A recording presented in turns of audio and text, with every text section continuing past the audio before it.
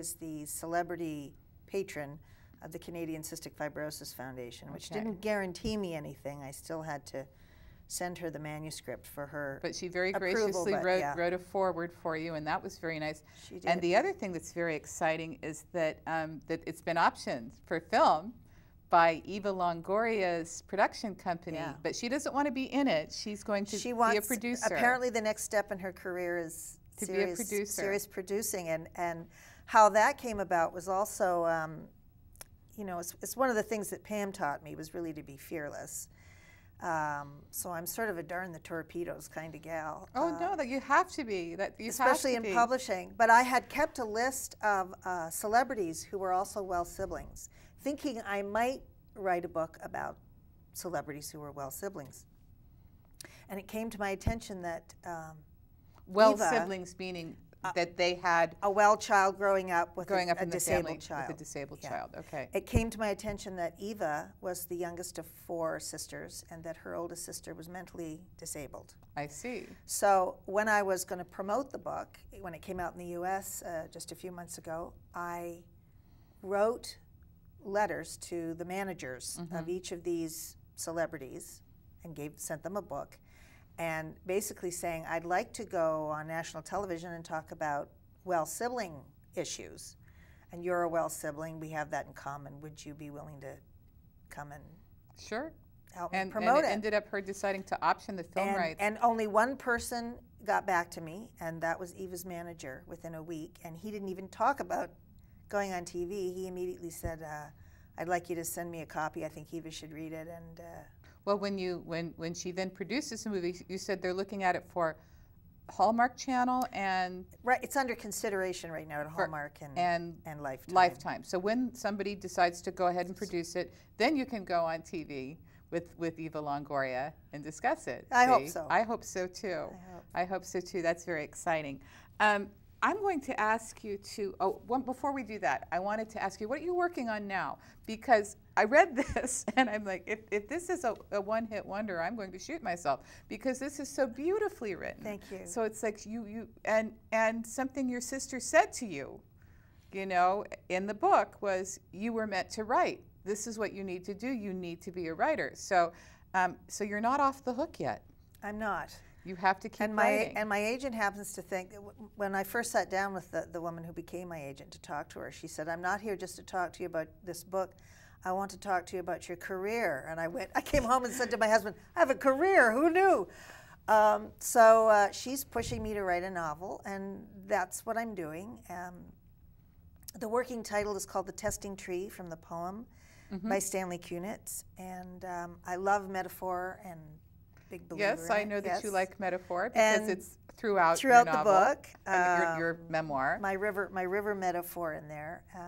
So it's about a family tree. It's about a mother, a grandmother, a daughter, and the man who comes in and screws it all up. That's what you write.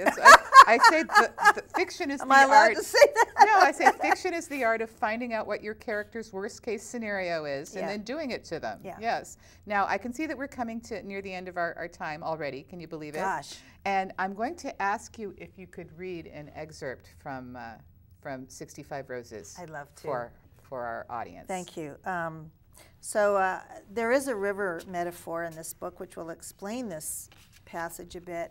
This is near the end, and when I was finishing writing the book, and I had a conversation with my sister one afternoon in the backyard, looking up at the sky, and I said, I know there's something left that I haven't said that you really want me to say, and this is what came to me. How do we know when something is over? When a love affair or a marriage ends? When it's time to move on from a dream that isn't coming true? When you've given all you can to something or someone and taken all that's going to be offered, and there isn't any more? What instinct tells us that it's time to stop fighting? What kind of courage does it take to face that truth? When the river meets the sea, it broadens and slows.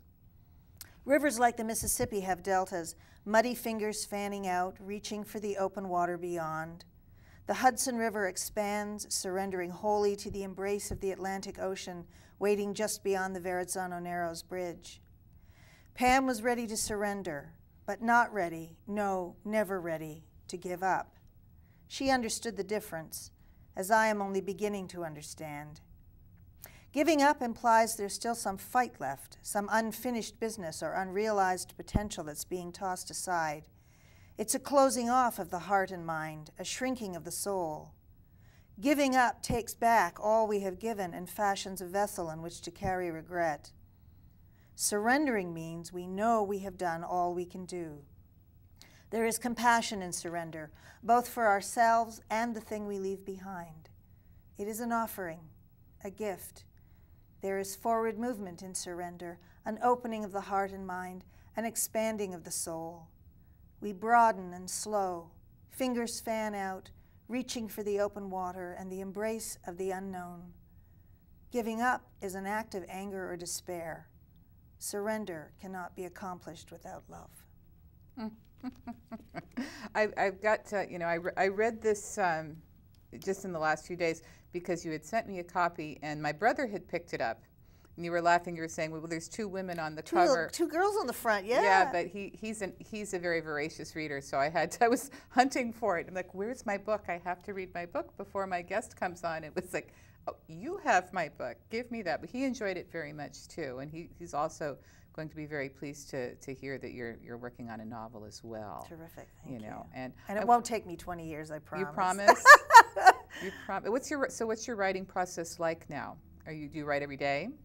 I write pretty much every day. I try to stay connected with it on some level. My life's very peripatetic, and we travel a lot because I have an actor for a husband. Peripatetic. I don't think we've used that word on the show before. Well, my husband's an actor. You are a lover of words, aren't you? And I'm my husband's roadie, so quite often I have to stop writing as I'm doing right now, because we're leaving for Ireland for 3 months. Your husband's roadie?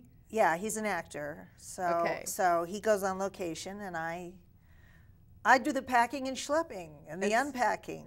So now you're going to Ireland. So we're going to Ireland because he's going to work at the Gate Theatre in Ireland for 3 months. And what city is that in? The Gate Dublin. Theatre in Dublin. Well, this will be an adventure for you. It will. And is the book available in the UK now? Not yet. Not yet. Maybe by the time I'm through with Ireland, it will be. You live in the United States now. You live in. I live in West New York, New Jersey. I emigrated to the U.S. in 1983 and lived in New York for 15 years. And now we live within sight of New York. We look at Manhattan from our balcony. I see.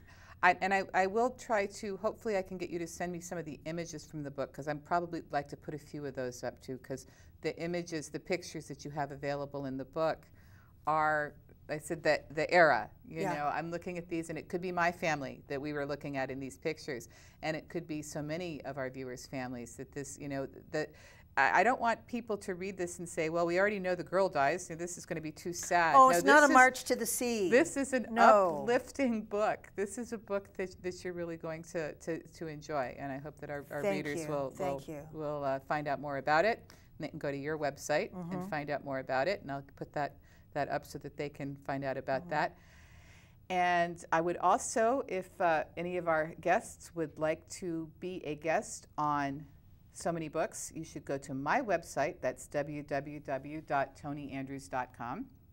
And you can go to the Contact Me link and send me an email and tell me a little bit about yourself and about your book, and I'll be in contact with you. And I want to thank you once again very much for coming on the show. I've enjoyed it. And I've enjoyed it a great deal.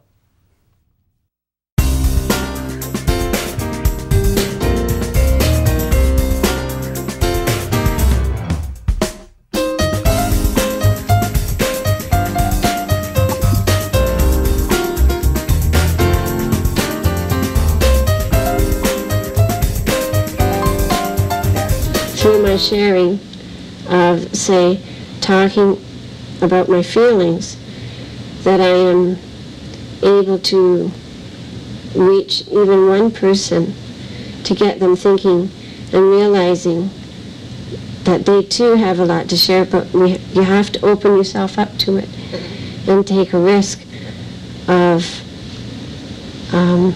saying how you feel, that it's more likely to help somebody than to hurt somebody.